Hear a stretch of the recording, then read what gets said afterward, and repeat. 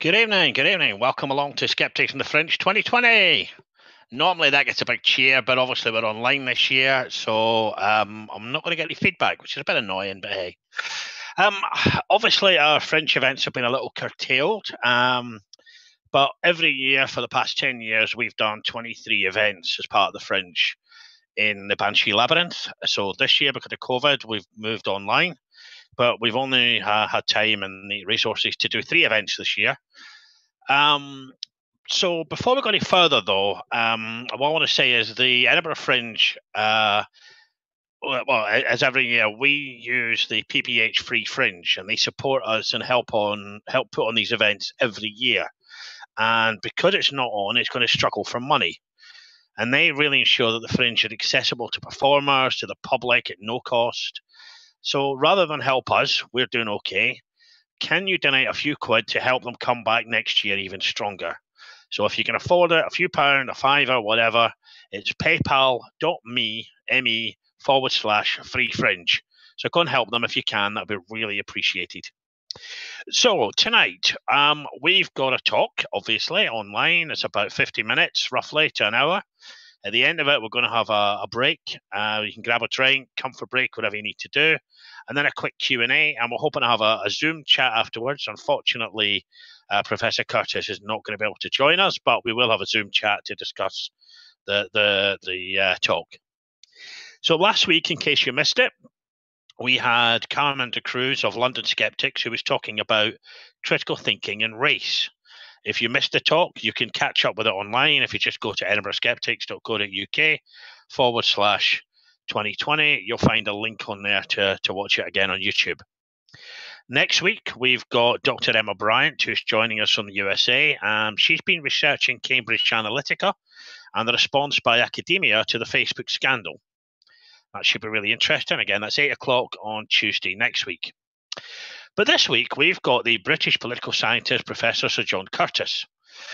He's currently the Professor of Politics at the University of Strathclyde and a Senior Research Fellow at the National Centre for Social Research.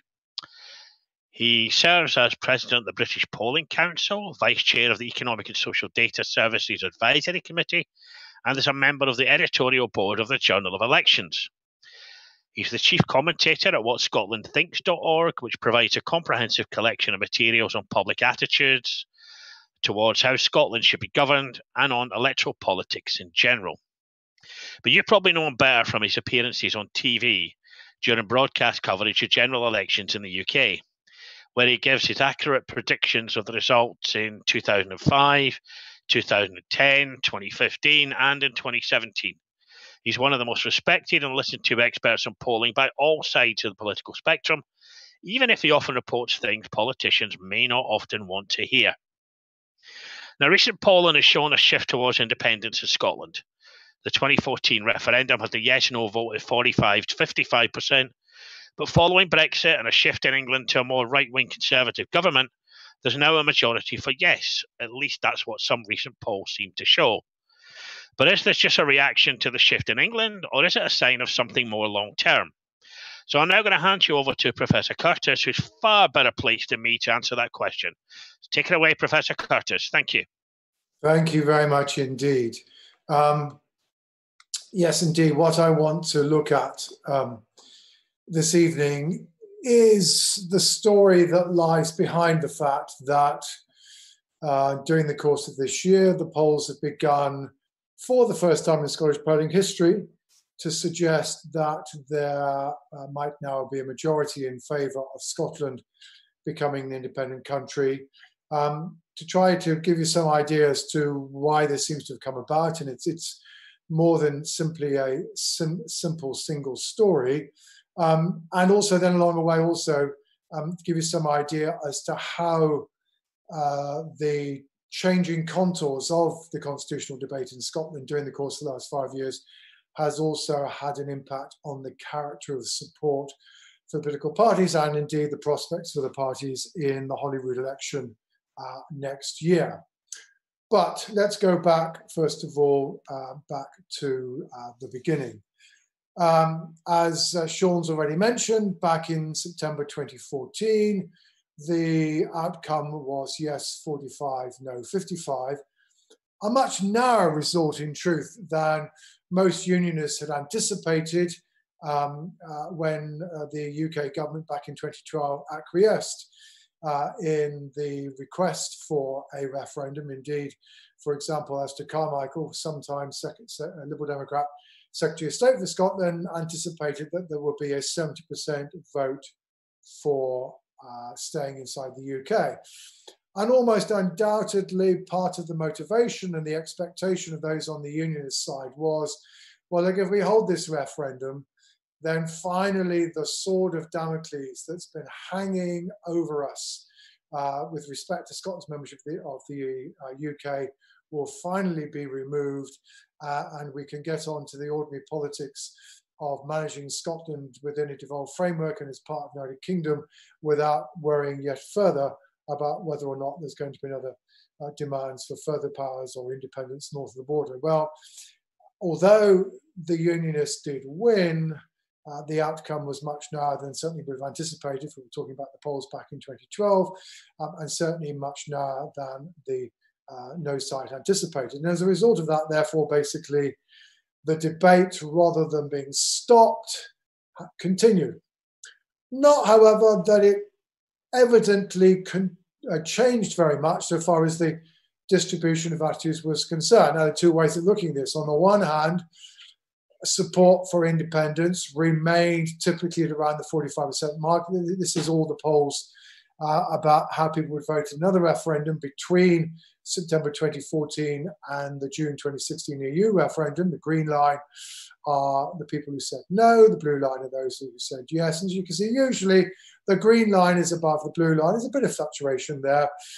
And, you know, if you would try to put a straight line to summarize those two trends, you would basically have two parallel lines at roughly the 45% to 55% mark. Nothing had obviously changed. Now, that does therefore mean that the increase in support for yes that occurred between 2012 and 2014 didn't seem now to be baked into the baseline in Scotland, and that therefore, indeed, Scotland's future membership of the United Kingdom remained a problematic position, but equally no evidence that this was some continuing bandwagon that was moving inevitably towards another referendum or another yes vote. And indeed, the SNP themselves, during this period, set themselves quite a high bar before they said that they would want to hold another referendum. And essentially, they told us that they would only be looking to hold another referendum when the polls had yes at about 60% over a consistent period, which was kind of suggested was perhaps at least a year. In other words, you'd only hold another referendum when it was obvious that the yes side were going to win. And we certainly weren't approaching that condition being satisfied. But then, of course, along came Brexit. And Brexit potentially raised questions about Scotland's relationship with the rest of the United Kingdom, because, of course, as just reminding you here, Scotland voted very differently from England and Wales so far as the question on the 2016 ballot paper was concerned. Scotland voted almost 2-1 in favour of Remain, whereas England and Wales narrowly voted in favour of Leave. And of course, far more people in England and Wales than there are in Scotland, and therefore Scotland has found itself heading out of the European Union as a result of votes cast south of the border. Now, of course, it's long been one of the arguments on the nationalist side of the debate that one of the risks that Scotland takes in remaining part of the United Kingdom is that its democratic wishes, quote unquote, may be overturned by the views of voters down south that are rather different from those north of the border. And this certainly looked like a perfect illustration of that argument from the nationalist point of view. And that therefore, certainly, I think many inside the nationalist movement anticipated that Brexit would help to create more favourable conditions from their point of view so far as gathering support for independence. And indeed, within 24 hours of the EU referendum result being declared, Nicola Sturgeon was already beginning to talk about how that this indeed did represent a material change of circumstance, which has been the condition that had been laid down in the 2016 SNP manifesto before they'd contemplate holding another referendum. And so indeed between 2016 and the spring of 2017, we reached a point where Ms Sturgeon actually did get the Scottish Parliament to vote in favour of a motion to say that she wanted another referendum. We'll come back to that story as we go along. Now, although, therefore, the outcome of the referendum looked, as it were, not unhelpful from a nationalist perspective, it was actually a deeply disruptive event, and potentially an event that made life at least as difficult for those on the yes side of the argument as those on the no side of the argument. Because basically, support, whether or not you voted Remain or Leave, despite the SNP's, 25-year-old standing position of favouring independence within the framework of the European Union. So despite the fact that for a quarter of a century it's been a validly pro-EU party, actually those who voted yes in 2014 were only a little more likely than those who had voted no to vote Remain. And that around 1 in 3 of those people who had voted yes in 2014 voted to leave. And any observer of the SNP and its character has long since known is that there's always been a body of nationalist support that said, what's the point of liberating ourselves from London only to put ourselves into chains with Brussels? So perhaps, therefore, it was not as surprising as perhaps it might have felt to some of those in the nationalist movement that fairly soon it looked as though actually Brexit was not going to make much difference to the levels of support for yes and no. So again, this is again looking at the same kind of graph. No is the green line, blue is the red is the yes line. There were 2 or 3 polls in the very, very immediate days, immediately after the EU referendum, which had yes ahead, and that caused a certain amount of excitement. But fairly rapidly, by the time we were well into July, the polls had no ahead again. And as you can see, basically throughout 2016, 2017, and 2018, which is the point at which this graph stops for the time being, we're still looking at 2 parallel lines, which are roughly at 45 for yes, 55% for no. Indeed, that was exactly the average of all the polls conducted in 2018. But although in aggregate little had changed, actually underneath a great deal was happening, and the character of support for nationalism and unionism was being restructured by the Brexit debate. Now, here's the first piece of evidence of what was going on. This is polling done by YouGov in the late summer and autumn of 2016. So pretty much within the immediate wake of the EU referendum.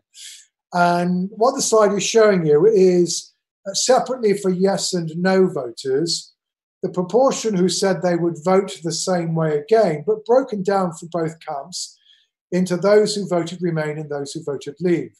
And what you should note is that those people who voted yes and Remain were much more likely to say that they would vote yes again in another independence referendum.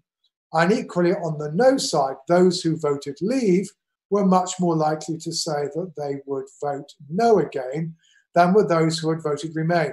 In other words, Brexit had dislodged some people from their former preference, but that basically, at least during this period, given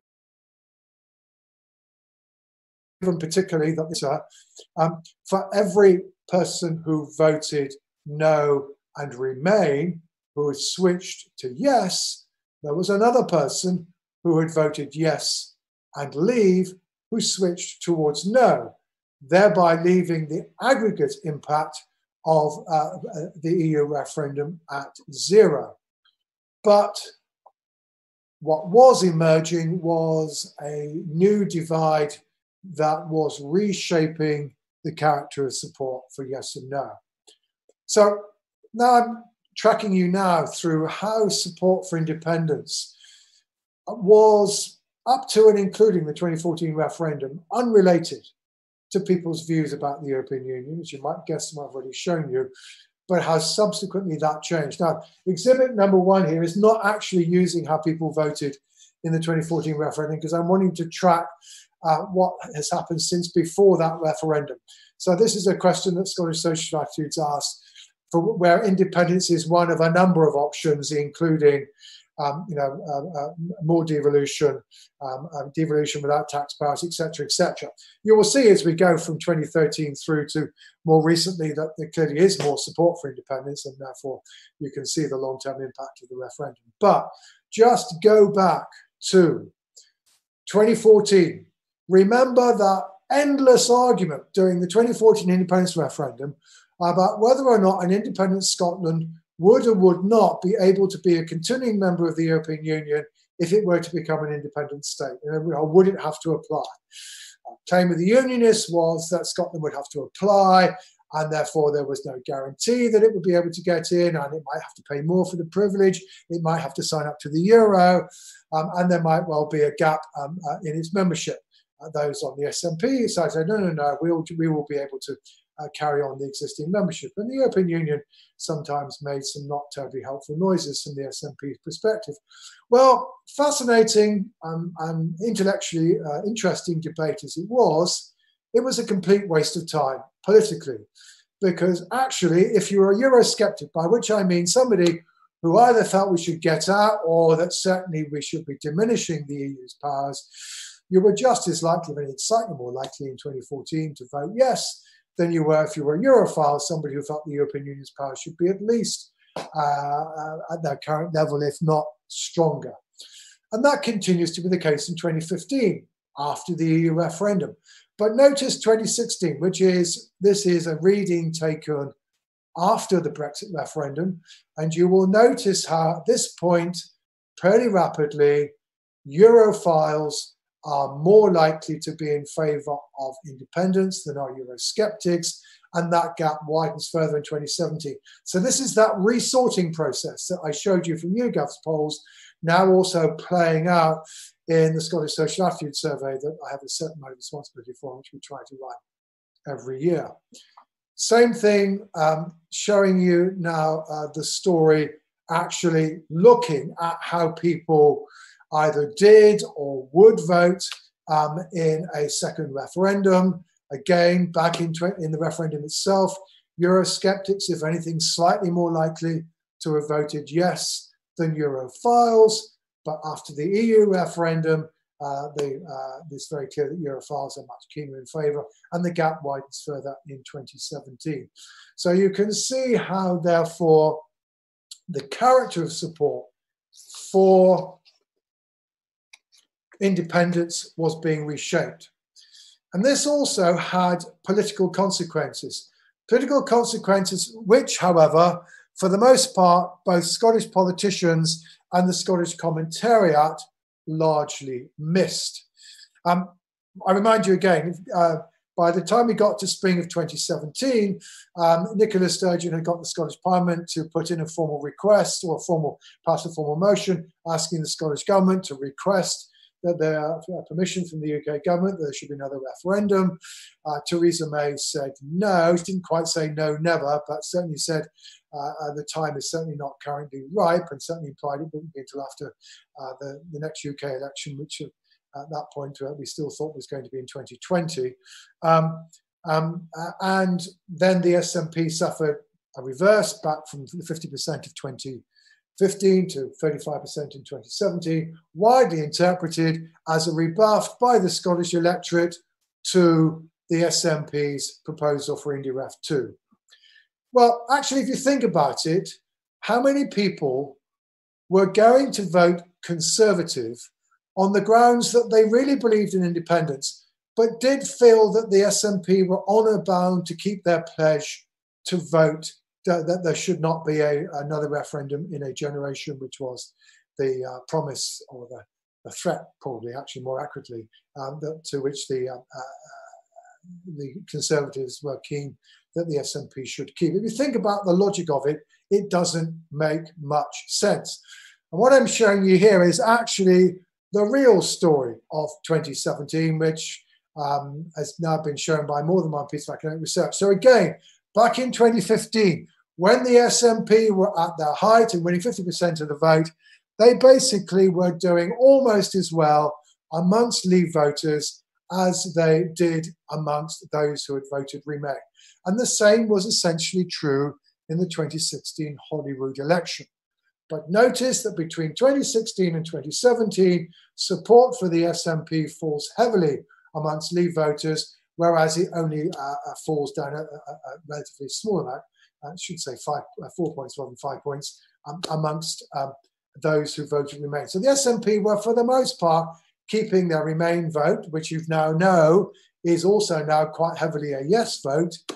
It was losing ground amongst the Leave vote, which you now know was quite heavily also a no vote.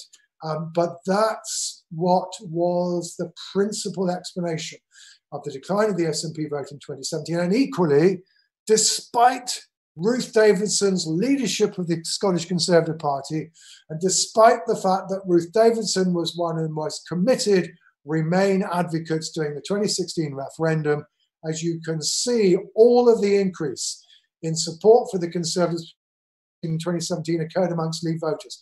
Basically, what was going on was exactly the same things happened south of the border, which was that Leave voters were moving towards the Conservatives in the belief that the Conservatives were the only party that were likely to deliver Brexit, and that had much the same effect north of the border as it did south of the border. So in many respects, therefore, and this is important for understanding, the extent to which Douglas Ross is going to make a difference as compared with Jackson Carlaw, given the shadow of Boris Johnson, actually, the success of the Conservatives in 2017, in my view, occurred despite more than because of Ruth Davidson. But in any event, certainly what's clear is that you can see how Brexit was now reshaping the character of party politics in Scotland, as well as the character of support for independence.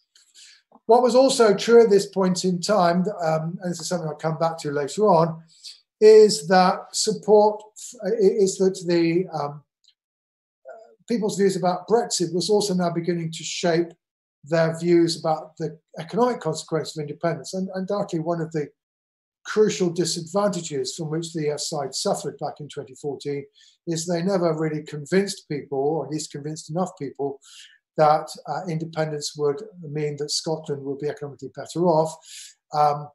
Those people who were persuaded during the course of the referendum did switch to yes, but there weren't enough of them. And as you can see, back in 2014, both Eurosceptics and Europhiles were pretty of a piece of in saying that basically Scotland's going to be worse off.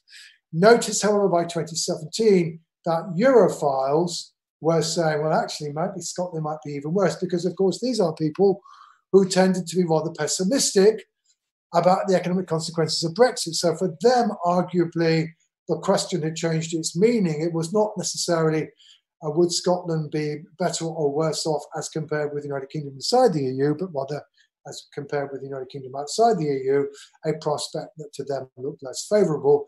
And meanwhile, Eurosceptics, on the other hand, were still fairly doubtful about the economic case for independence. So some of the other things that are relevant to the debate about independence, e.g. perceptions of economic independence, are also now being reshaped by Brexit. Still, Christmas 2018, still not, all of this intellectually fascinating for academics, raises questions about our understanding, yes, of what happened in the 2017 election, but arguably didn't really make much difference so far as Scotland's future constitutional position is concerned. Well, then we came to the polls last year and this year. So here I'm starting with now the polls. We're really going again, showing you what we had before in 2016 and 2017 and 2018. But then notice as we get to 2019, as we move towards the right-hand side of this graph, whereas hitherto the polls 45 yes, 55 no, they narrow. and they narrow consistently. The green line is only just above the blue line for most of the polls in 2019, and occasionally it isn't. And indeed, on average, across all the polls in 2019, it's yes 49, no 51. So the first crucial thing to realise, going back to the question that Sean was raising right at the beginning, well, you know, is this some short-term phenomenon, or is this something you need to take notice of? But it's important to realise that the rise in support for independence is now over 12 months old. This is a pretty long-running story. It's one that's only recently, as it were, reached wider attention. But for those of us who follow these things, have been waiting for quite a while now. Actually, you do need to realise that things have changed. And then, of course, you will also see as we get to the far right-hand side and we get into the polls for 2020, we're beginning to get polls that have yes quite a long way ahead, and most of the polls with yes ahead. And we'll come back to understanding why that happened in a while. So why then, how do we understand this increase in support for yes in 2019, given that hitherto, so far at least, it looked as though the reshaping of the character of support for independence wasn't making any difference to the aggregate level of support? Well, here's the explanation. So what I'm now doing is tracking in a way that was similar that I showed you previously using data from ScotCen Social Research, but I'm now tracking the people, how people say they would vote in another referendum from 2018 through to basically last week, separately for Remain voters and Leave voters. And as you can see, even actually in 2018, amongst Remain voters, it was 50-50, because I've already shown you how already, even before 2018, Remain supporters have become rather more pro-yes. But, you know, 50% of Remain and 34% of Leave doesn't get you a majority. It still leaves you at about 45%. But then notice that the polls last year, both those done between April and October, and then those done as the general election was taking place in 2019, all of the support for yes occurs amongst Leave voters. Support for independence, if anything, is declining further. Support amongst Remain voters is increasing, and that continues to be the position in the polls that are conducted as the United Kingdom left the European Union on January the 31st this year. And at this point, my view was, and it's still my view, is that, you know, whatever your views, however you would like the world to be, however much you feel that Scotland is an integral member of the United Kingdom, and it is perfectly reasonable that Scotland should be leaving the European Union along with the rest of the UK as a result of the democratic vote that took place in 2016. That might be the way that you look at the world. It may be the way you would like the world to be, but you now have to understand that that is not how the world looks for many of your fellow Scots, and that by the time we were getting to the 2019 general election, it was pretty clear that the pursuit of Brexit was now undermining support for the Union, and that indeed was, as it were, collateral damage to the Unionist cause in Scotland that was being caused by UK government policy. So headline number one of what I have to say this evening is that Brexit has indeed been crucial. You know, sometimes people use the word surge. Surge is too strong. Going from 45 to 49 or 50% is not a surge. It's a modest increase. But of course, given that we were starting from that relatively high baseline of 45%, it didn't take a great deal of movement. It didn't take probably a large number of voters to change their minds to get us to the point where the polls are saying, well, frankly, don't ask us who would win another independence referendum. It's all up on the toss of the coin.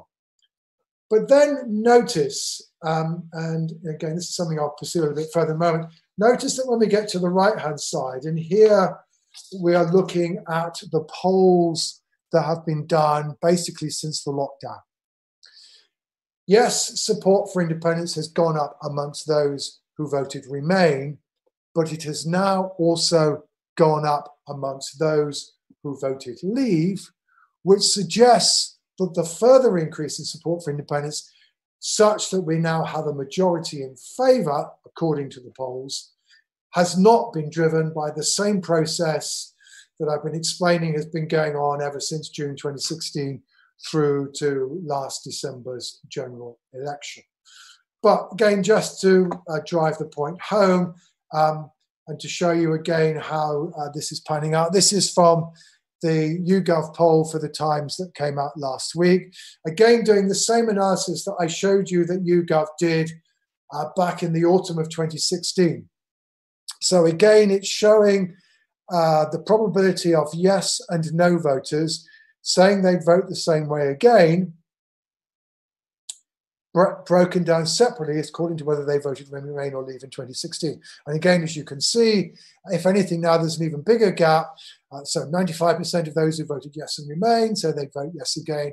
Only 70% of those who voted yes and no give that answer. And equally on the other side of the fence, Leave voters are much more loyal than Remain voters. Now you can look at that and say, well, actually, these are just two mirror images. And that actually Leave voters are, yeah, sure, there's a proportion of Leave voters have wandered off to the yes side, but a similar proportion of Remain voters have wandered off in the direction of no, therefore net effect is zero. Well, at this point, of course, this is where one has to realise a crucial arithmetic fact, which is that there are far more Remain voters in Scotland than there are Leave voters.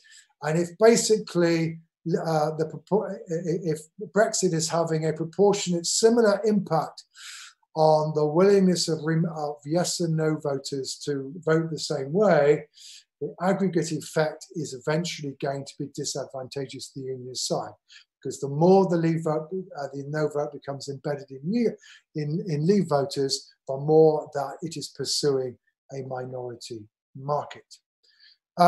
Okay, but then how do we, sorry, and one other final point just to note, how again, Brexit then also showed its head in the December 2019 election north of the border, when the Conservative Party fell back somewhat and the SNP regained many of its losses. What happened? Well, indeed, the Conservative Party lost such gains it had made amongst Remain voters. It was back to where it was back in 2015. And so all of the Conservative revival now by 2019 is wholly based amongst those who voted Leave, amongst whom basically the party kept its support, but it's a niche market. Meanwhile, the SNP becomes even more of a Remain vote than it even had been in 2017. And it's now, the SNP basically has become the Remain party of Scotland, but at the same time is the one Remain party that can still get a substantial minority of the Leave vote.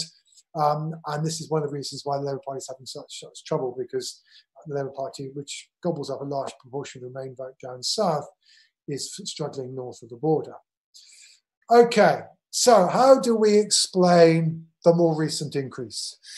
And as you might imagine, this is where we come to, obviously, the coronavirus pandemic.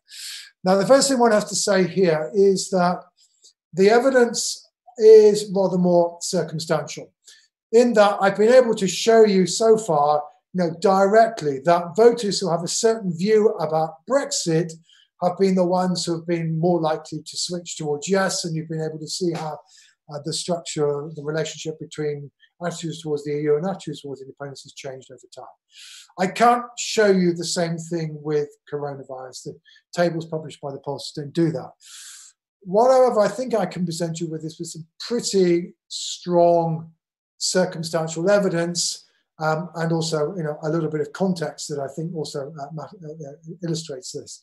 So let me walk you through this. The first thing I think one has to say, we've spent years talking about, how devolution has resulted in some noticeable policy differences between Scotland and England, free personal care, free university tuition, etc. But in truth, no period has been more important in the 21 years of devolution than the last 3 months.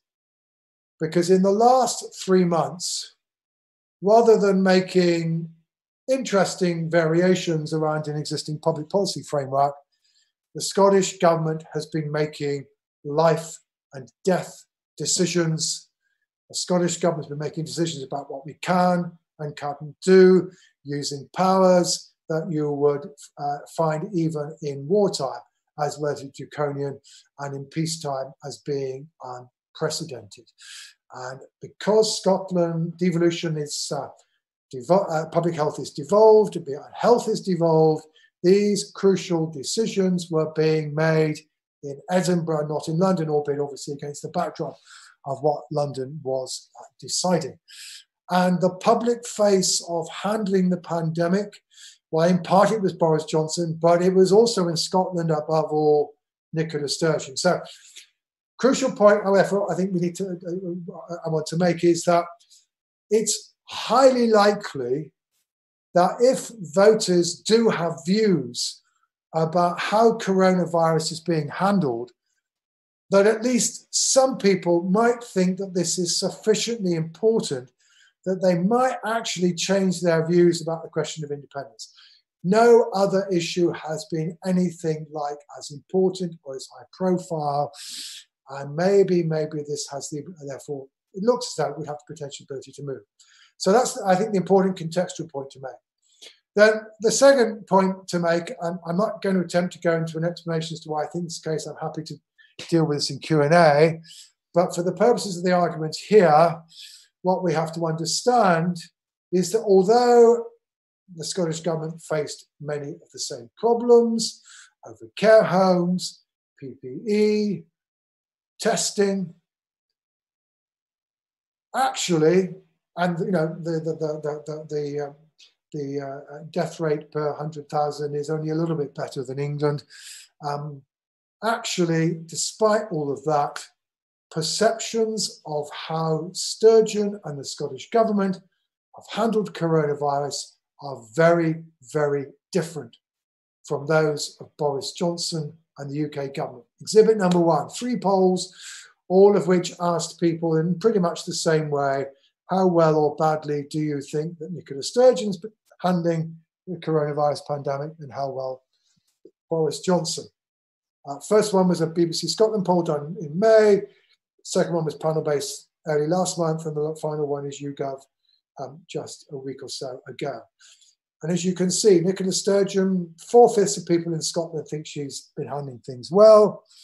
Boris Johnson thinks they've been getting worse. And now his figures are almost the reverse image of Nicola Sturgeon. So on this crucial issue, Edinburgh gets very high marks. London gets lousy marks. Moreover, what's true is that this gap hasn't been anything widened. Now, YouGov have asked the same question here, not about Johnson and Sturgeon, but about how well the Scottish government has handled things and how well the UK government has handled things. They did it in April and they did it again last week. So in April, it was already the case that the Scottish government was getting more plaudits than the UK government. 74% were saying that the Scottish government were handling things well. In the case of the UK government, only 47%, and as many people thought they were handling things badly, but at least the UK government was kicking in 50-50. But repeated in August, and of course April is well at the height of the lockdown, before Dominic Cummings, etc. Now Scottish government, 79% doing well, UK government, 73% badly. So things have actually got worse for the UK government as time has gone on.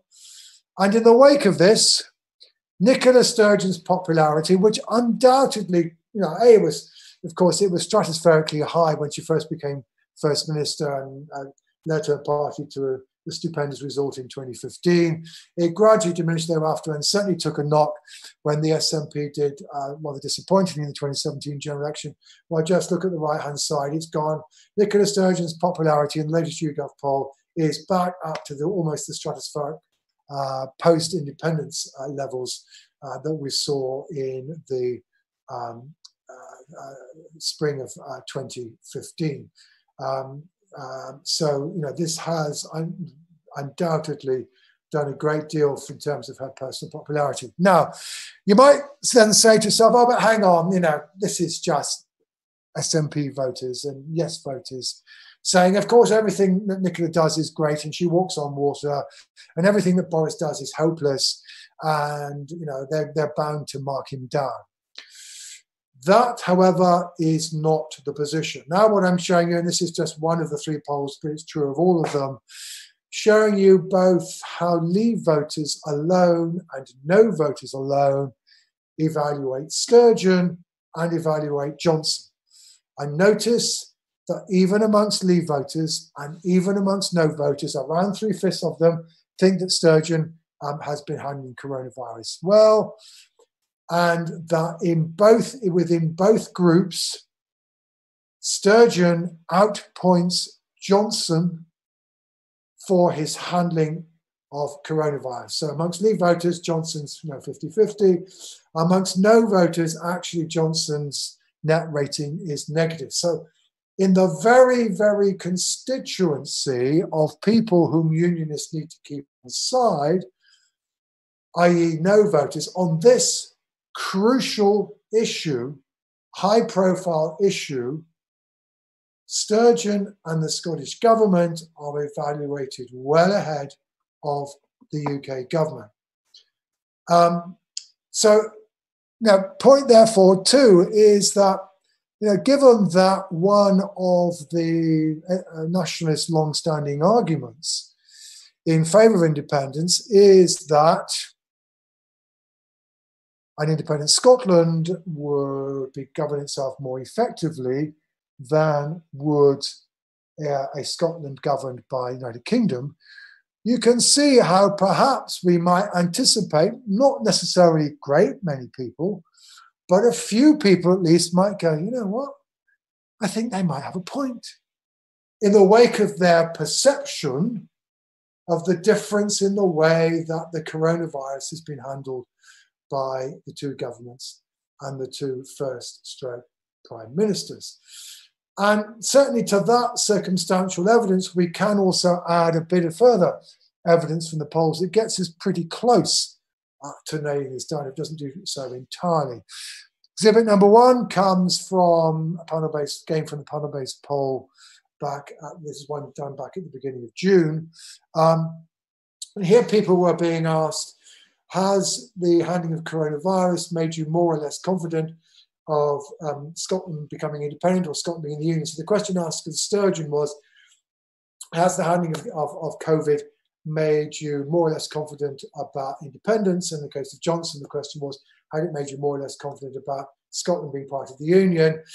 The figures are not dramatic, but you will notice that rather more people amongst Leave voters and slightly more amongst No voters said, yeah, actually, that they were now more confident of Scotland being able to govern itself as an independent country than people were saying that they were less confident. So in this crucial constituency, there's a substantial minority of people going, yeah, actually, I think maybe it stacks up a bit better now. Whereas when asked about how Johnson's handling is influenced them, they're saying, well, actually, I am now less confident of Scotland's ability to be governed effectively in the framework of the Union.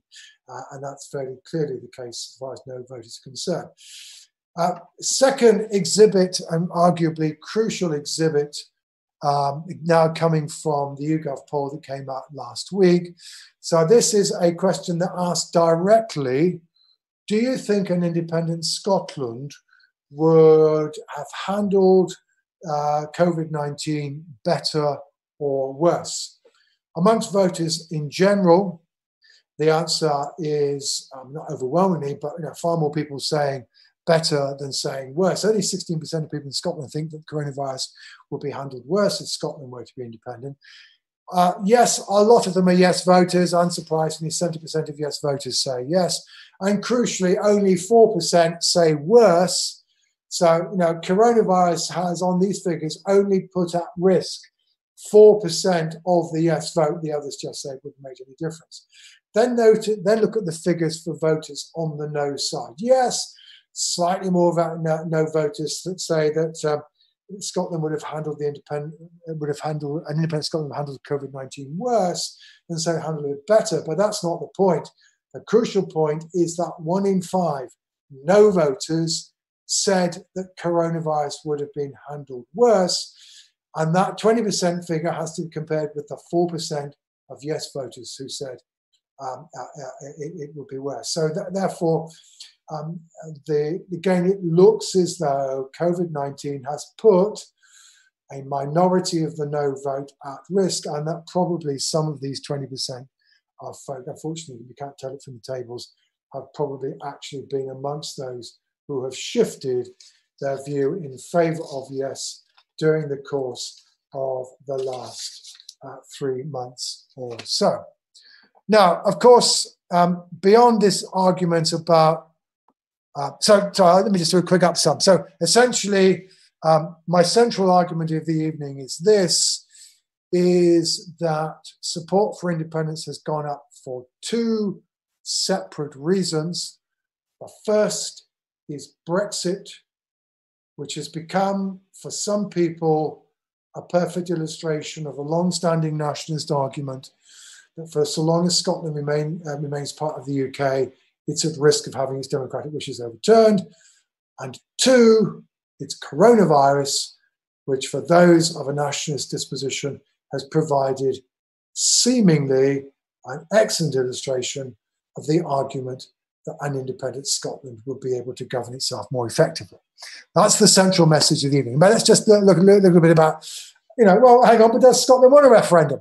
Where do we stand on that?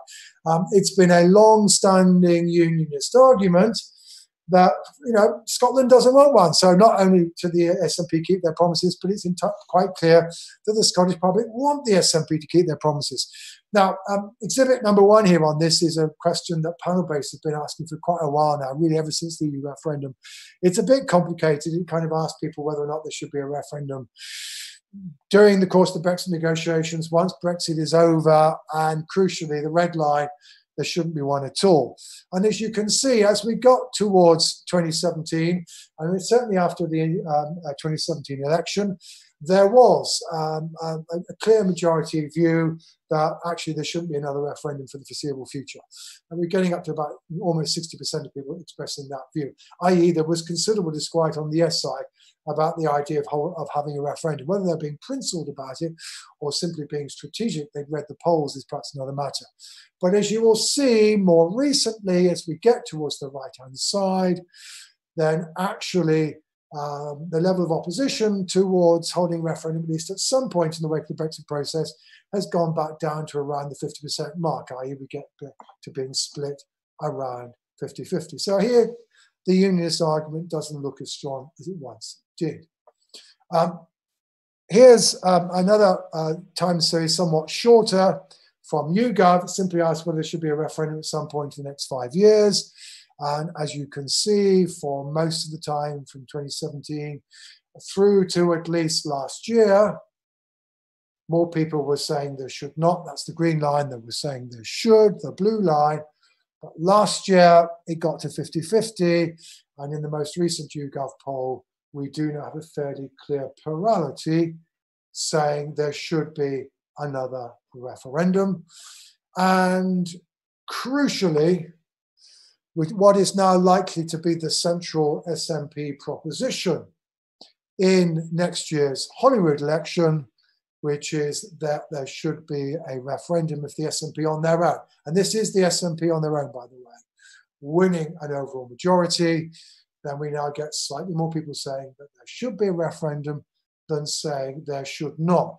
So I think in truth now it has, shall we say, the foundations upon which the unionist argument has been resting for quite a while, that, look, Scotland doesn't want another referendum, that those foundations do now look pretty weak, and as a result, the edifice upon which it is built is certainly at risk of significant erosion.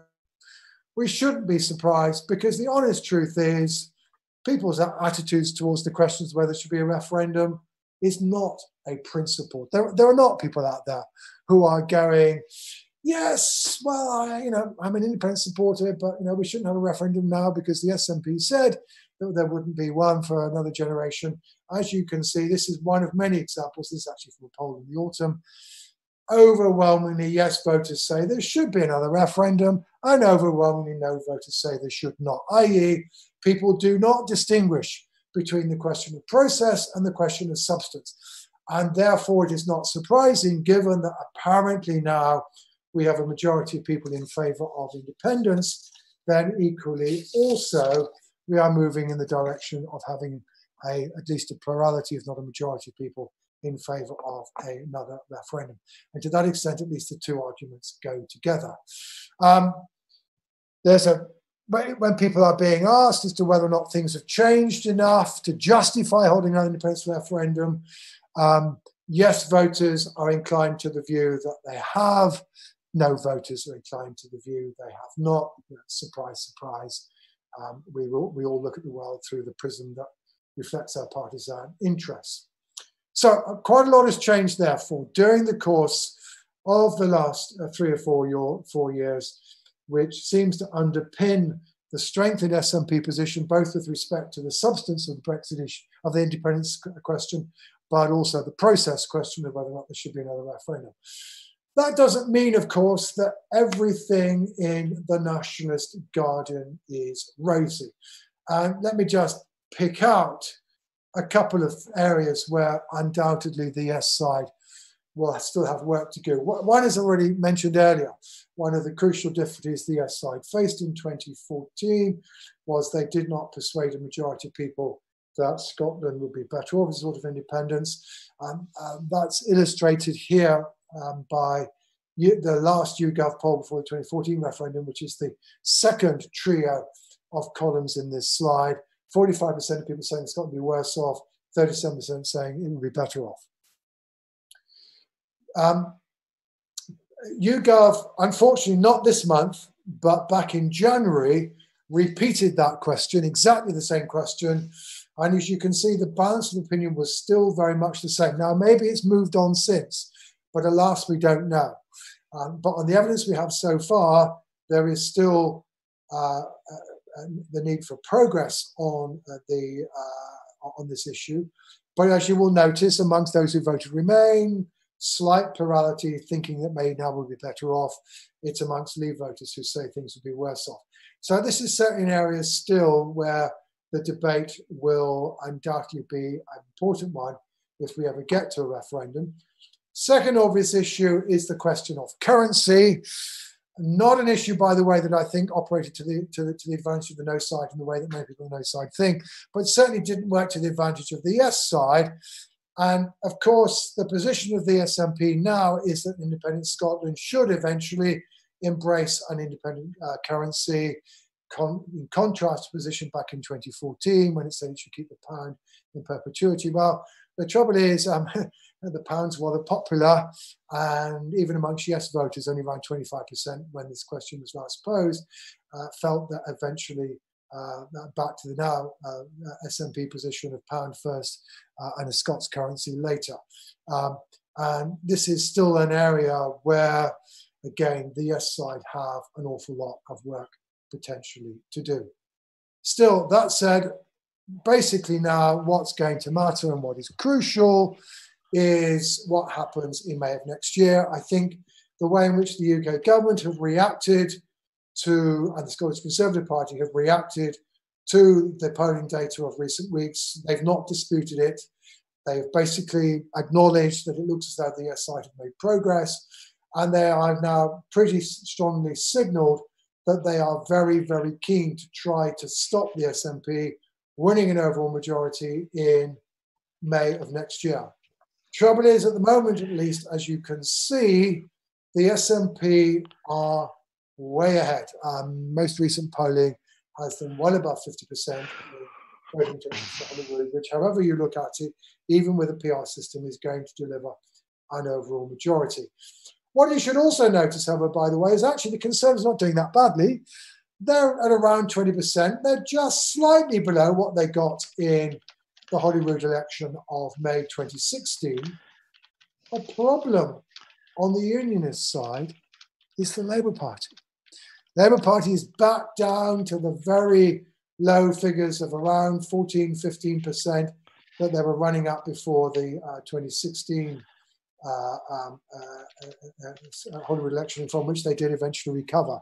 But one of the paradoxes of the position we're now in is that almost undoubtedly the Conservatives need a Labour recovery between now and next May if Boris Johnson is going to avoid the difficult situation of there being an SNP majority at Hollywood.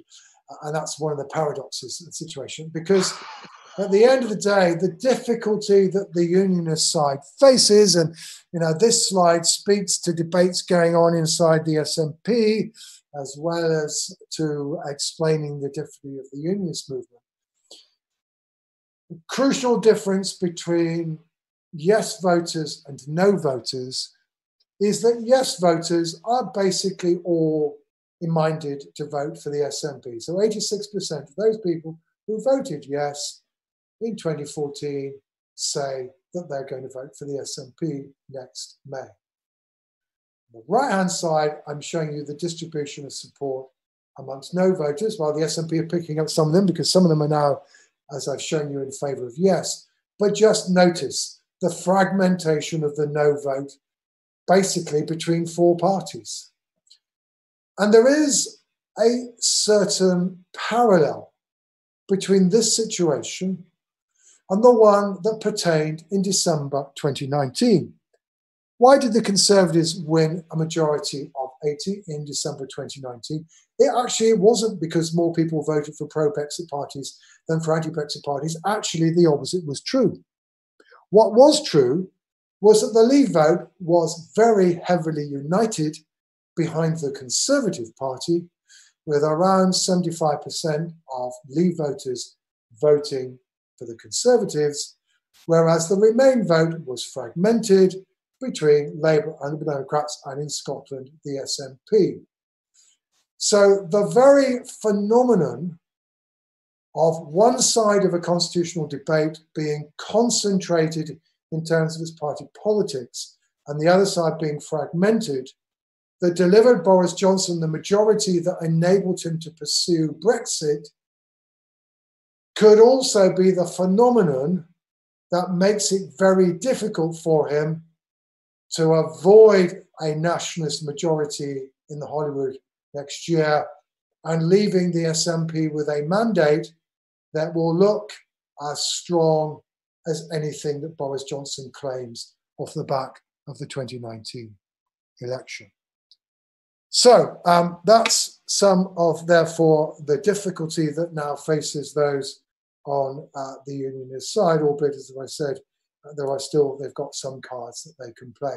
I'm not going to repeat all of this. I should hope by now it's all pretty clear and pretty obvious as to the conclusion that I'm coming to, which is that basically, yes, indeed, not only is it the case that arithmetically the position now is different from anything we've known in the past, but also there's some pretty important structural reasons as to why this has happened, which certainly potentially will make it quite difficult for the parties, the unionist parties in May and in any referendum thereafter, as Scotland's constitutional debate carries forward in the next 12, 18 months, 2, 3 years, however long it goes on for. Thank you very much, Professor Curtice. That was really fascinating and extremely detailed. I learned a hell of a lot from that, so thank you very much. Before we go, we're going to have a little break for about 10 minutes or so before we come back for the Q&A. But before we go, I'm just going to let you know of a few events coming up. So our colleagues in Skeptics in the Pub, which is a kind of national group that we're part of, they're putting on weekly events online, very similar to this.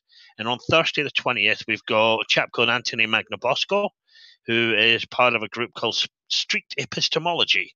And so he'll be talking about how he talks to people gently using questions to try and probe their beliefs. It's very interesting process. That's on 7 o'clock on Thursday the 20th.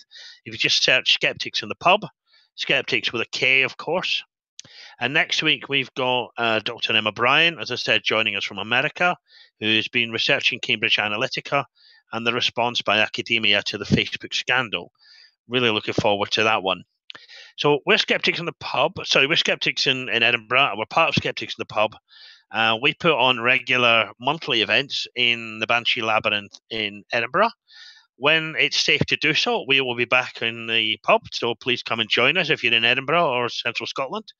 Until then, we're going to be putting on regular events every month, the second Tuesday of every month. We'll announce them on Facebook, Twitter, Meetup, all the usual places. And we're trying to get all our events available as podcasts. If they're not available as podcast or additional to being available as podcasts, we'll put the YouTube link as well, and you can watch them again on YouTube. So please type your questions in the YouTube link or tweet us at Skeptics Lockdown. So we'll be back in 10 minutes or so. So it's now 9 o'clock. So we say 10 past 9. Professor Curtice, you okay for Q&A at that point? Hopefully we'll have some nice questions for you. So thank you very much, and see you in about 10 minutes.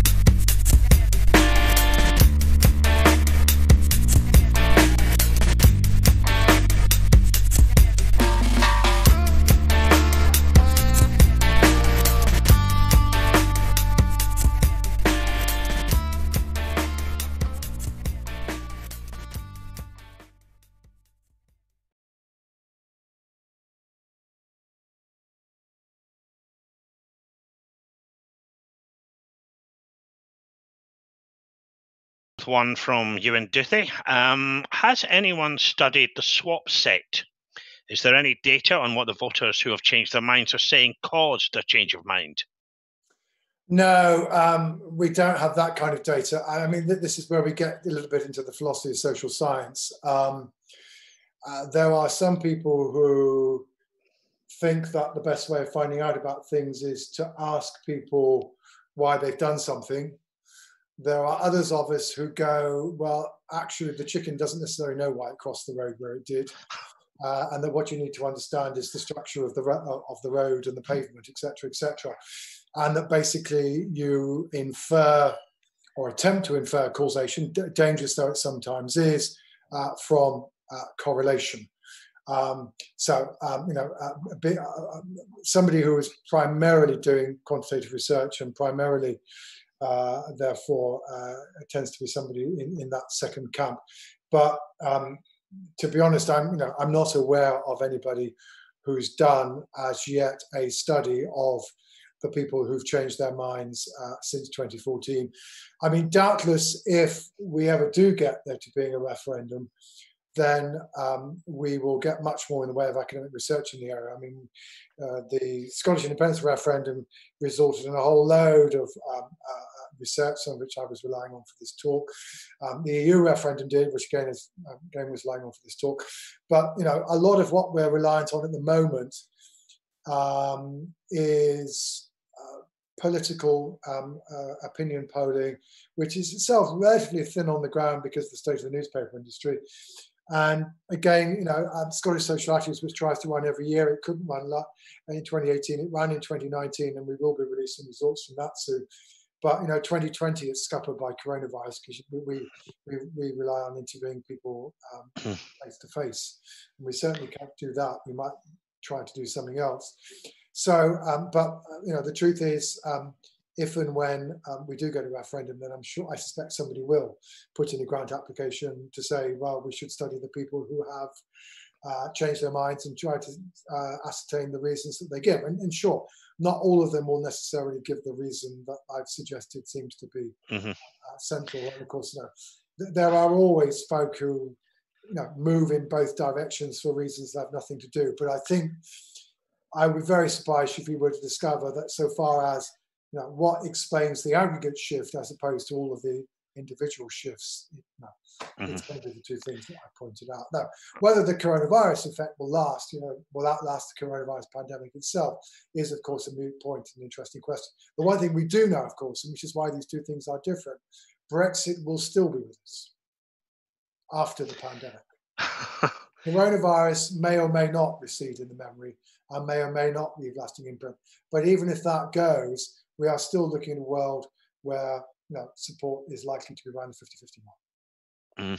And of course, I presume people will tell you the reason, but it may not actually be the reason in the heart. Yeah, of course. And people don't know, and we don't, I mean, it depends on your view. I mean, people don't necessarily know the reason as to why they do things. They can't put their finger on a single thing. And insofar as people will give you reasons, they will often lift the reasons from what they've heard in the political discourse, right? So if you ask somebody, why did you do something? You don't necessarily know whether you're getting the reason or you're getting the self-justification, right? Yeah. That's not to impugn people's motives. That's just life, yeah, okay? Yeah. But we're not always the best judges of what we did. But, the kind of work that I do basically relies on inferring causation from patterns of correlation, or in this case, the fact that, it's just one group of voters going in one direction, another group of voters going in the other direction. You can just see and how it's just so clearly being structured by a particular phenomenon. Gotcha.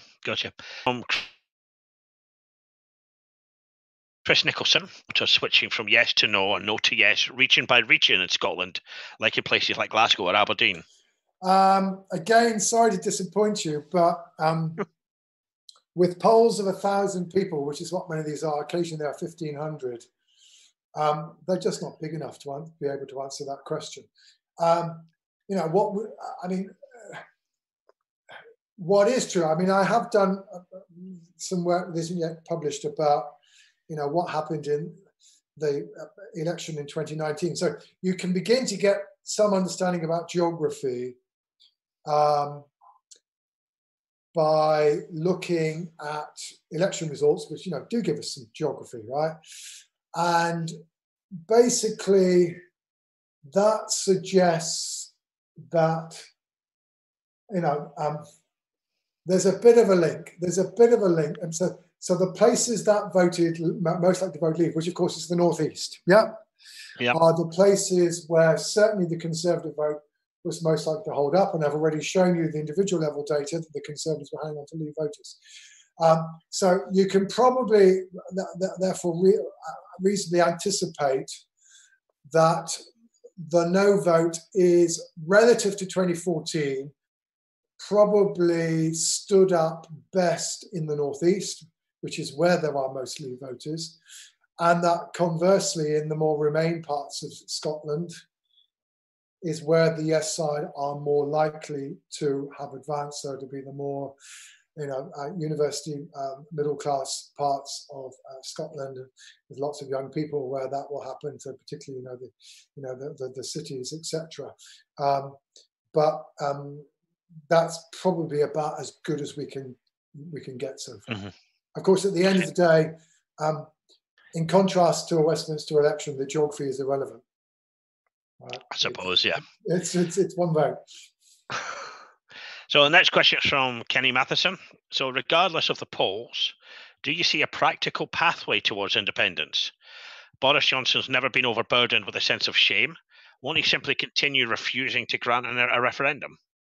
Yeah, that's the $64,000 question. So let's lay out a few things first. I think the first assumption one has to make is that the SNP say in their 2021 manifesto that they want a referendum. Full stop. My own view is that those who are arguing that the SNP should articulate a plan B are making a mistake, because if the SNP say in their manifesto, well, we're going to hold a referendum, and we're either going to hold it without the UK government saying yes or not, you let the UK government off the hook, all right? That doesn't mean to say you shouldn't have a plan B. And I think the SNP will need to have a plan B from their perspective, but I think it's not in their interest to articulate it publicly. And that's the bit that I think, you know, the Chris McElhennys of this world and Kenny McCarthy's of this world haven't quite got. If they want to maximise the pressure on the UK government, it has to be a very clear vote, because then the SNP can claim this is what people voted for. They voted for a referendum that they of the same kind as we had back in 2014. Now, of course, what is true is that, you know, Boris Johnson will say, and he will say endlessly between now and May of next year, look, the SNP said that it was going to be a once in a generation event. And no, that's fine. You can say that you think your opponent should keep their campaign promises. What, however, you cannot do is to argue that the electorate are bound by the promises made by the SNP 7 years ago, right? And this was particularly driven home to me by in a hustings that I chaired in Glasgow during last year's general election, when somebody from the audience said, look, you know, I've heard all you said about, the SNP says once generation event, but what will you accept as evidence that people in Scotland have changed their minds? Because, and the point, the crucial thing about that was inviting the Conservative representative, of course, didn't answer the question, to say, well, look, okay, you don't think there should be a referendum, fine, you're allowed to say that. But what is the threshold that you would accept as evidence that people have changed their mind? Because the point is, in a democracy, the electorate have the right to be fickle. Okay? Mm. So that, I think, is different. And of course, the problem the UK government will face is that all you have to say to them is, look, back in 2011, the SNP got an overall majority off the back of the same promise, and David Cameron, accepted that they had the moral right to hold a referendum. So what's different now, right? the public who voted, as they did in 2011, for given a majority to a party that wants a referendum. Again, I think getting the majority is crucial. If it's an SNP Green majority, it doesn't have the same force. It has to be SNP on its own. Then you've got the parallel with 2011. And yeah, I think the honest truth, so the point is that Boris Johnson will not want to have to answer the question, which is why the UK government will do its damnedest and the Conservative Party will do its damnedest to try and deny the SNP a majority. But the fact that they are putting so much effort into that and have toppled a leader because of their concern about that is an indication that they realise that that matters. That next year's, they are implicitly accepting that what happens next May makes a difference. Now, thereafter, sure, we can then play out various scenarios. I mean, but this is the difficulty for the UK government. So one is already the precedent. Two is, doubtless, there may not be anybody else who's sufficiently anarchic on this subject, but for those of you of a certain age, you will remember that between 2007 and 2011, the then minority SNP Scottish government came up with quite a lot of white papers about how you might hold a referendum on independence. And that included a proposal for holding a referendum under the sole authority of the Scottish Parliament, but a referendum, in contrast to the Catalonian referendum, would be ruled as constitutional and legal, right? And the wording of this, it was very convoluted, but it was essentially saying that the referendum question they came up with, that they argued would be varies, is, do you agree that the Scottish government should enter into negotiations with the UK government with a view to Scotland becoming an independent country? So it was not directly about independence, it was an instruction to the Scottish government. And the legal argument was that although the Union of the Crowns is a reserved matter, the Scottish government does have a locus with respect to relationships with the UK government and also with respect to the powers, the division of the powers of the Scottish Parliament.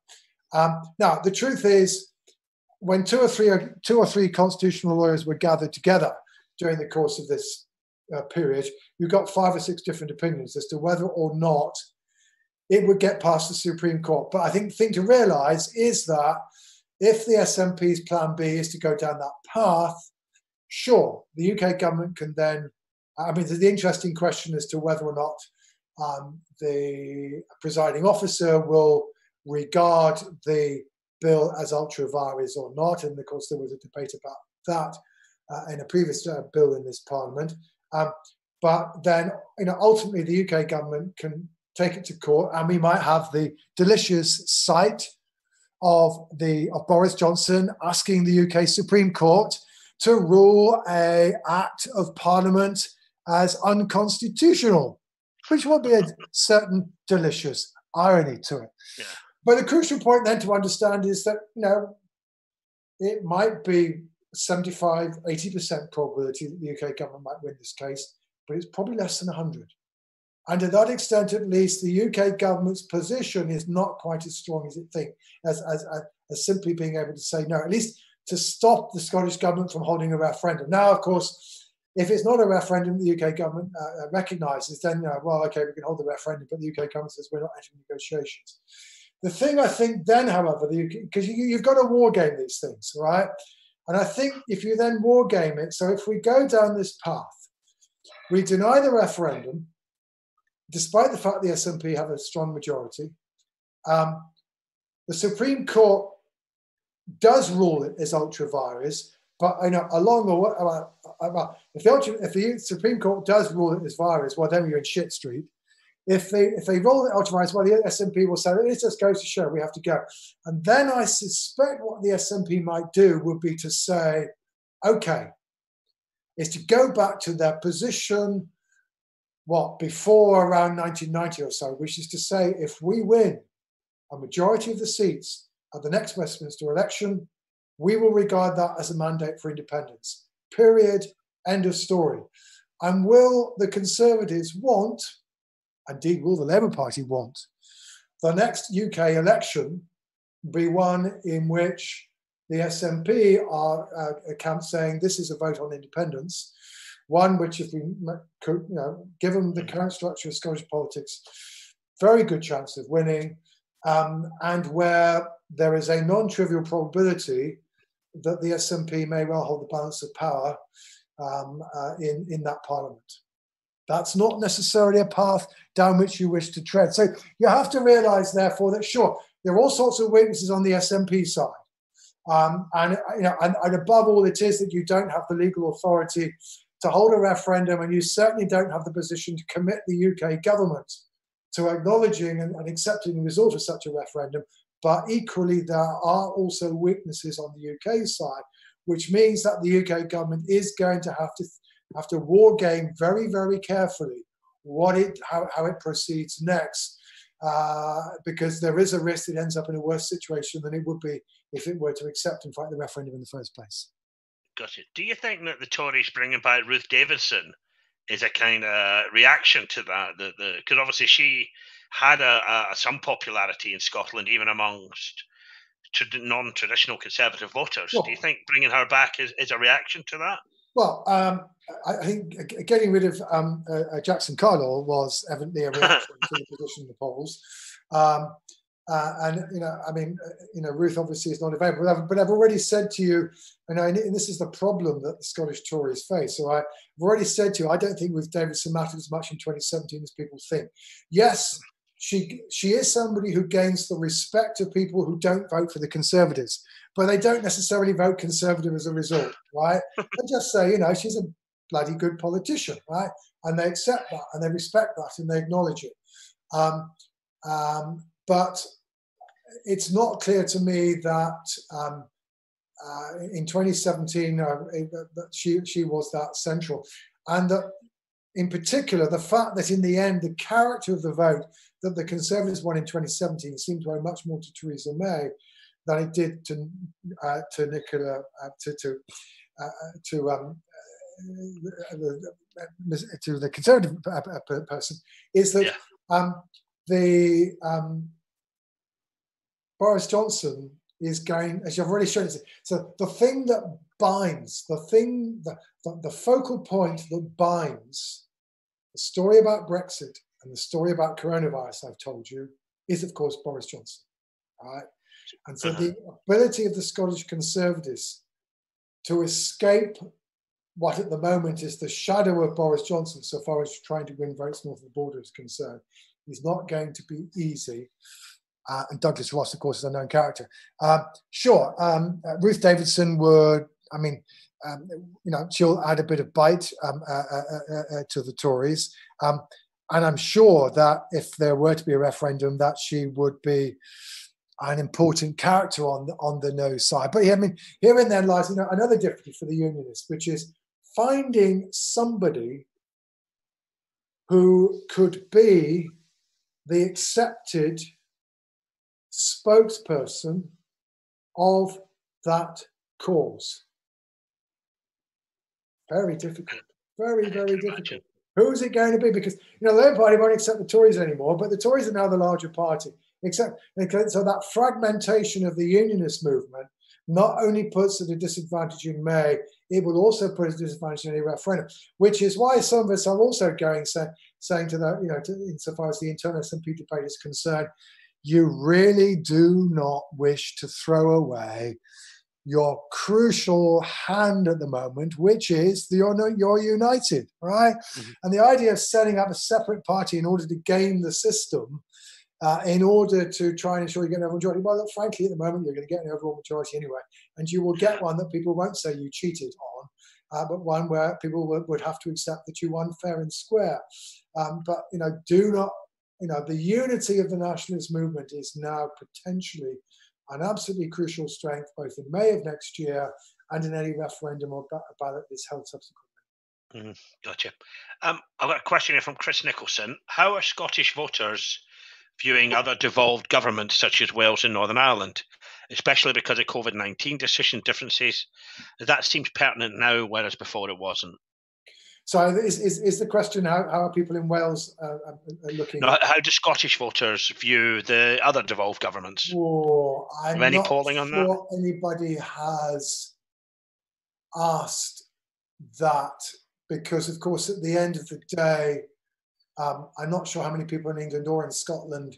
I mean, Mark Drakeford does not have the same soundbite ability that Nicola Sturgeon has. So I think people in England have heard Nicola Sturgeon since the cows come home over coronavirus. She is always the alternative voice that's put up to speak for the devolved institutions. She's popular in England as well. Yeah. I mean, what I can say to you, however, is that we do have. It's a while since we've had it, but certainly when there was last polling in Wales, again, Drakeford comes out relatively well and Johnson comes out badly. Actually, even in England, Sturgeon comes out well and Johnson comes out badly. I mean, even amongst voters in England, Sturgeon's ratings are markedly higher than Johnson's, because, of course, I won't go into the whole speech about Johnson's problems, but there were two absolutely crucial events that undermined Johnson's perceived competence on Brexit across the UK.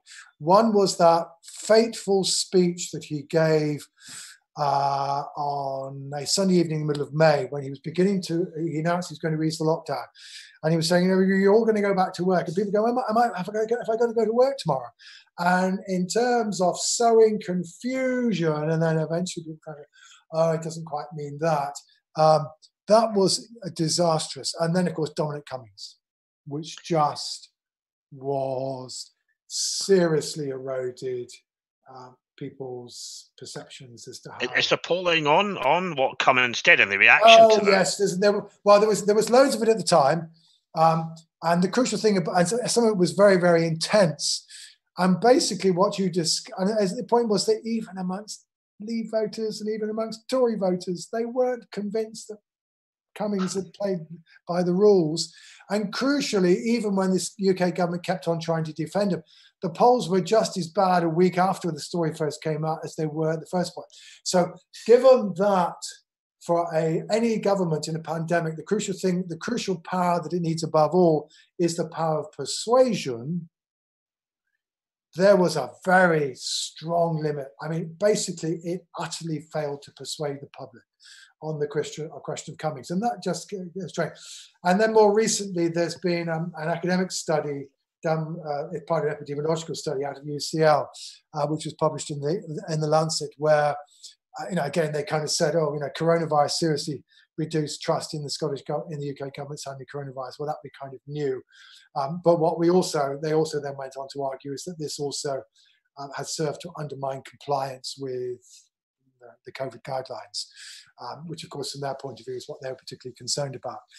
But politically it's clear that Cummings was a very big and for other reasons, because I now have a project about how the public are reacting to COVID-19 in other ways. And so I've read some of the literature about what happens during pandemics.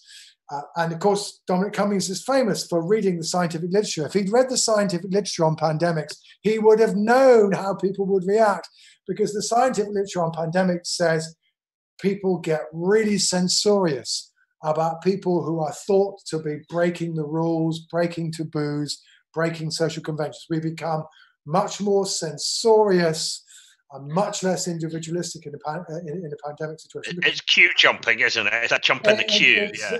Exactly. And so he'd read the literature, he would have known he was in trouble. So do you think Johnson's perceived incompetence is actually causing any real reaction in England? Or is it too early to say? It's caused some, in that the Conservative lead. I mean, the Conservative lead in the opinion polls it varies a bit. It's between about 3 and about 9, but it was stratospheric for a while until after Corbyn finally left the scene and Starmer took over, and Johnson began to misstep. I mean, there was about 20-point lead at one point. So the lead has narrowed. It's not kept on narrowing, and the Tories are still ahead, and they'll probably have all sorts of problems. But interestingly, the movement the movement since 2019 has occurred amongst Remain and Leave voters. So Boris is very dependent on Leave voters, and he's still very dependent on Leave voters, and that almost undoubtedly provides him with an anchor. There are frankly lots of people who are going to continue to support the Conservatives because they believe in Brexit, right? And whatever else happens, they're going to vote for the Conservatives because they believe in Brexit. But it has eroded some of the Leave vote for the Conservatives, and equally it's eroded a bit of what was left of the Remain vote. But it's been largely across the board, and the Labour Party has gained a bit of the Leave vote and a bit of the Remain vote. So, attitudes towards coronavirus and the handling of coronavirus cut across the Brexit divide, and they just, therefore, as a result, shift attitudes across that division. So it's made a bit of a difference, but, not dramatically so. And I suspect a lot will now depend on what happens to the economy. I think a lot of the UK government's fortunes are probably currently invested quite heavily in its attempt to rescue the labour market actually succeeding or not. But obviously that's so where do you think the bulk of the Remain vote went at the last election, especially the Conservative or middle of the road who didn't want to vote for Corbyn? Where did they go? The Remain. I mean, just over half the Remain vote went to the Labour Party. This is across the UK as a whole. About the Tories still picked up about 20% of it, and the Liberal Democrats had about 20% of it. And then there's a few odds and sods going to the Greens, etc. There's about 4 or 5% going to the Greens. So the crucial point is it's fragmented, right? Particularly down south, it's fragmented between Labour and Liberal Democrats. I mean, Liberal Democrats. At one stage, it was really fragmented, and Labour and Democrats were neck and neck amongst Remain voters. Well, the Labour Party, gradually regained ground amongst Remain voters down south. But the point is, at the end of the day, the story of the election is quite simple. Labour gets just over 50% of the Remain vote. Tories get 75% of the Leave vote. The two votes are roughly the same size. Ergo, Tories win. Sure.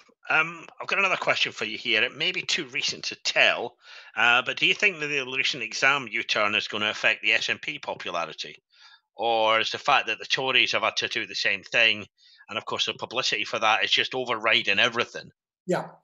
I think the answer is probably not. I mean, I formed that view before the thing descended south, although one of the reasons why I formed that view is that you could see it would end up heading south. I mean, again, this is a question in politics. You need to think ahead.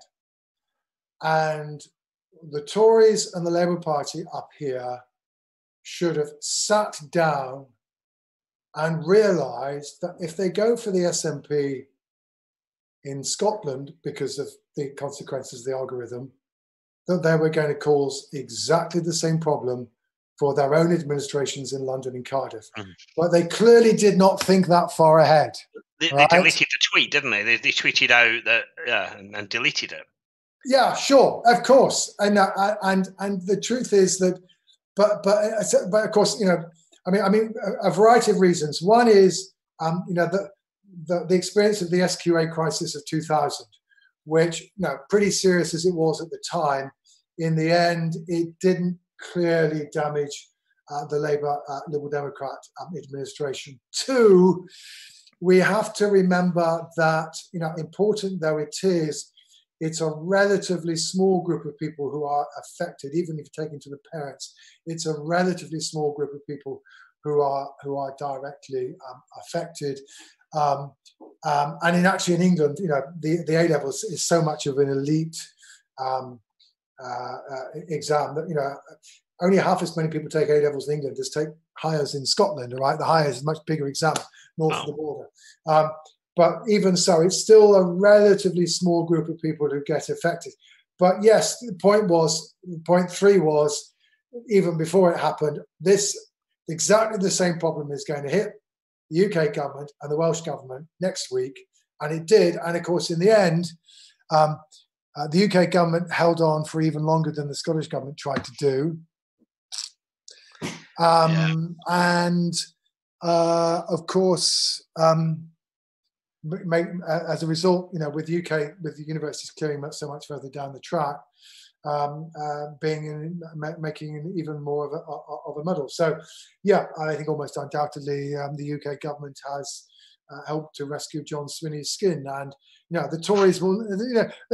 Somebody should have sat there, doesn't it? Look, it's no good calling for John Swinney to resign if you discover that Gavin Williamson is going to get the same problem, and they cannot now call for John Swinney to resign, because if they do, the answer will be, look at what so should Gavin Williamson do. So it's. So yeah, I think hoist by their own petard, as they say. Yeah, for all of the above, the answer is probably not. And I think in the end, I mean, I think there's serious questions about what's been done. In the end, we just ended up with the worst of both worlds, because we've ended up with even greater grade inflation than we would have had if we just accepted the teachers' estimates.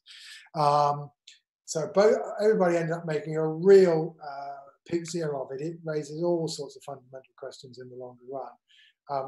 But once the Parliament opposition used its strength in Parliament to potentially bring Swinney down, they set in train a train of events that just ended up rebounding, and in the end helped the SNP not look quite so bad after all. Gotcha. Okay, I'm gonna one more question, I think, and then we're going to close up for the night. So it's a question from Margaret. There's a white paper she's been hearing about, and it involves the UK government taking back devolved powers. Do you think that will be a game changer? Well, this, of course, is a long-standing argument. Actually, it was the Scottish Parliament today was voting against the Sewell motion for the UK government legislation that will allow for the common standards in the single market. It's a wonder. So I did some research on this quite a while back. So this argument's been going on for quite a long time, although it's only hit the legislative stage now. So we were arguing the argument 2 years ago was the UK government saying, oh, you're going to get much more powers because they're going to come from Brussels. But the Scottish government saying, hang on, but if we just take the Scotland Act as it's written, they should all come to us. And that's what the argument's essentially about, right? So it's very easy to obfuscate, because indeed the Scottish Parliament and the Scottish government will get more powers than it has at the moment, because large numbers of EU competences will go to Holyrood. But because of the way the Scotland Act is written, the default destination for all of the EU competences in areas like agriculture and fish and environment go to Holyrood, but the UK government, of course, is insisting on these common standards. When I did work on this, and this is now about 18 months, 2 years old, I was doing some work on attitudes to what kind of Brexit outcome people wanted. And basically what I discovered was that on the one hand, the argument in the Scottish Government White Paper of December 2016, which was that Scotland should be able to stay in the single market even if the rest of the UK wasn't, and it should be able to keep freedom of movement if the rest of the UK wasn't, i.e. that there should be different rules for Scotland and for England on immigration and on trade. The Scottish Parliament were not willing to buy into that. So that bit of the Scottish Government argument, which would have meant increasing the powers of the Scottish Parliament beyond the Scotland Act, did not get popular support. But when you ask people, who should make the decisions about agriculture and the environment, the answer was Scottish Government. Mm-hmm. On that, the UK government's not on the right side. But I think, however, this argument's going on for a long time, and it's not clear that the SNP, so far at least, have managed to popularise and politicise it significantly for it to have much impact on public opinion. So yes, public opinion will be brought in sympathy with them, but because it's possible for UK government ministers to say, you're going to get more powers, it becomes a difficult argument to get across. Of course, it's deliciously ironic. Deliciously ironic. Here is the SNP, who are desperate to remain in Brussels, desperately wanting to grab all the EU competences that flow as a result. And here is the UK government, which is going to breaking out of the EU single market, desperate to construct a single market inside the United Kingdom. But then whoever said that politics was about consistency? And that is a really good phrase to end on. Thank you very much, Professor John Curtice. Thank you. You're welcome. Great. I hope you've all enjoyed that. I certainly learned a hell of a lot. But before I go, I just want to round up a couple of things. We're going to be back online in about 10 minutes or so with a Zoom call. As I said, Professor Curtice can't join us. However, please feel free, come along. We can chat about what happened. We'll keep that going for as long as people want this evening. Hopefully not too late, though. Please go and give a few quid to PBH Free Fringe. We can't do the Fringe without their help, and they can't do the Fringe in future without your help. So it's paypal.me/free fringe. So go and give them a few quid. That'd be really helpful. Thanks a lot. Don't forget Skeptics in the Pub event this Thursday. Anthony Magnabosco talking about street epistemology. And next week, we've got Emma Bryant talking to us about Cambridge Analytica and the whole scandal around Facebook. So that'll be back on 8 o'clock next week. So until then, thank you very much and good night. Bye-bye.